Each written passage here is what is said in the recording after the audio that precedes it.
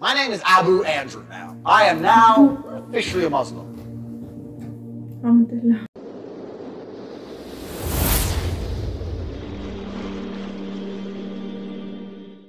Assalamu alaikum, welcome back. I'm Amna.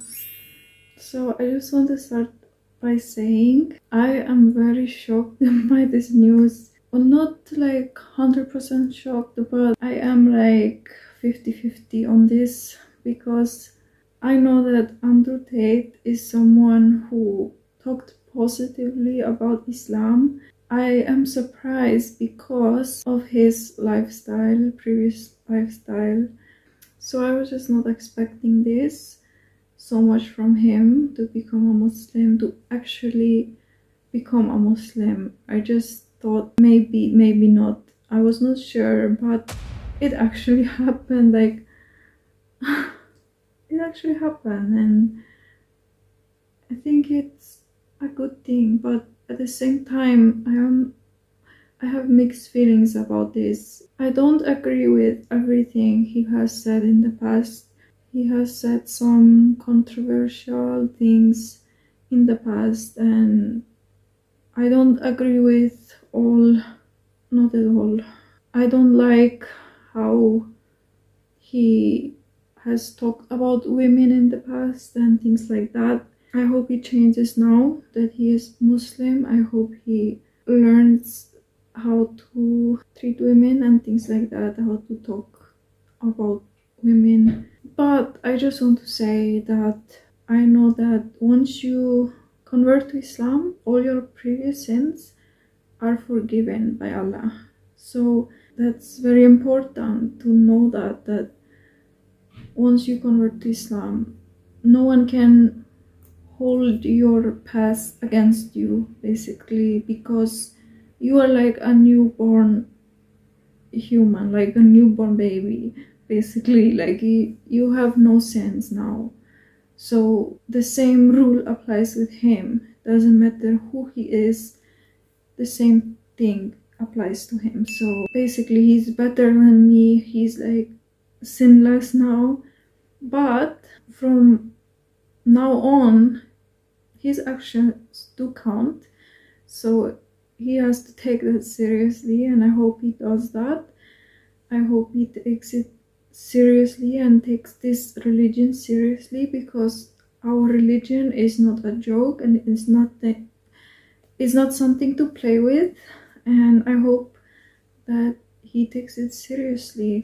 And actually I saw this video of him praying in the mosque. It was really nice to see, like, that he's actually trying and taking steps towards learning about Islam and learning how to pray. There are a lot of people who have a lot of doubts about him converting to Islam, and like I say, I'm not 100% certain about this. I don't know. Reading this tweet here, it really helped me kinda to just give him a chance, basically. Like, because at the same time, Islam is a religion that is very much between you and Allah.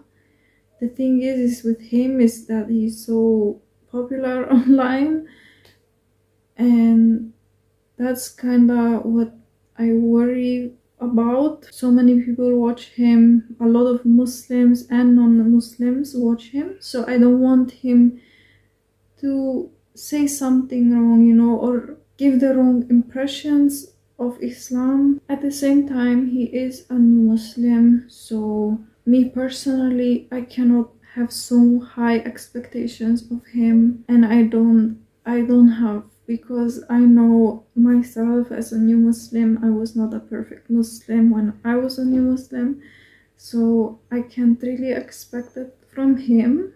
So yeah, I think we should not have any expectations. We should just hope for the best for him, and I just really hope he changes his previous ways. Another thing I want to say before I watch this video of him, I just want to say that we should not put him on a pedestal, you know, just because he converted to Islam. There are so many people who just see him as like the best person in the world, and I just don't really understand it. I don't understand it at all, because I don't see it. I just don't see it. I just see him as a normal human being, and you know, now he's Muslim, alhamdulillah, and yeah, I'm happy for him, but it doesn't change anything for me at the same time. Like, I see Muslims leaving Islam because he converted, and I see people like being very proud and happy that he's Muslim. Like, I see both sides, so it's just it's kind of weird for me to see that, because it's just weird that someone would leave Islam just because he converted to Islam, because like he doesn't own the religion, it's not his religion, and I'm still gonna be Muslim. Because, you know, there are so many Muslims who are doing bad things already. That doesn't mean it's Islam. It's just the people, and people do wrong things, and yeah, so this doesn't change anything for me. Whatever he does, he will be held accountable. Now that he is Muslim, he knows this. So I will watch the short video called "The Truth About Andrew Tate Accepting Islam." This video is from Rational Believer channel, so let's start. My name is Abu Andrew now. I am now officially a Muslim. Alhamdulillah. Yeah, I saw this video.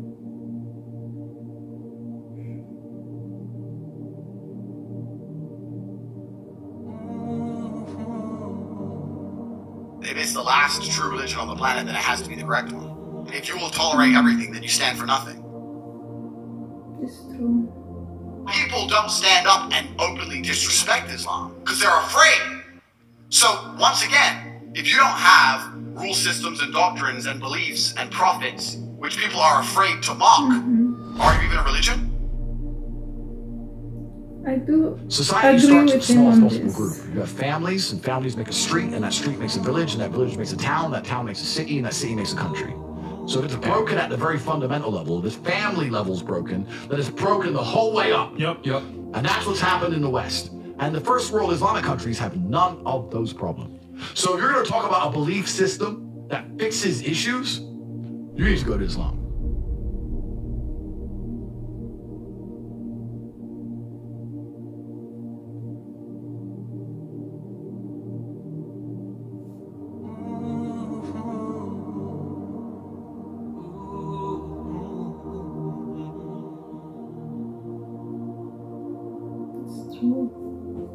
It's growing fast.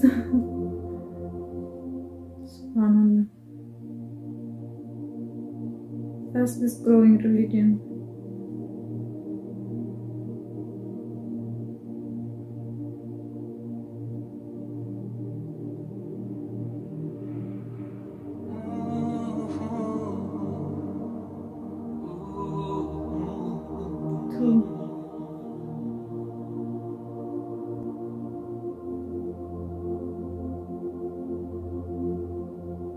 Ameen.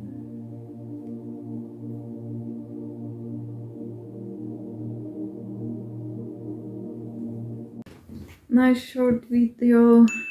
Yeah, let's just not freak out about this or something. Just give people a chance and just let people be in their journeys. As long as he tries and is trying and is really taking this seriously, that's what matters.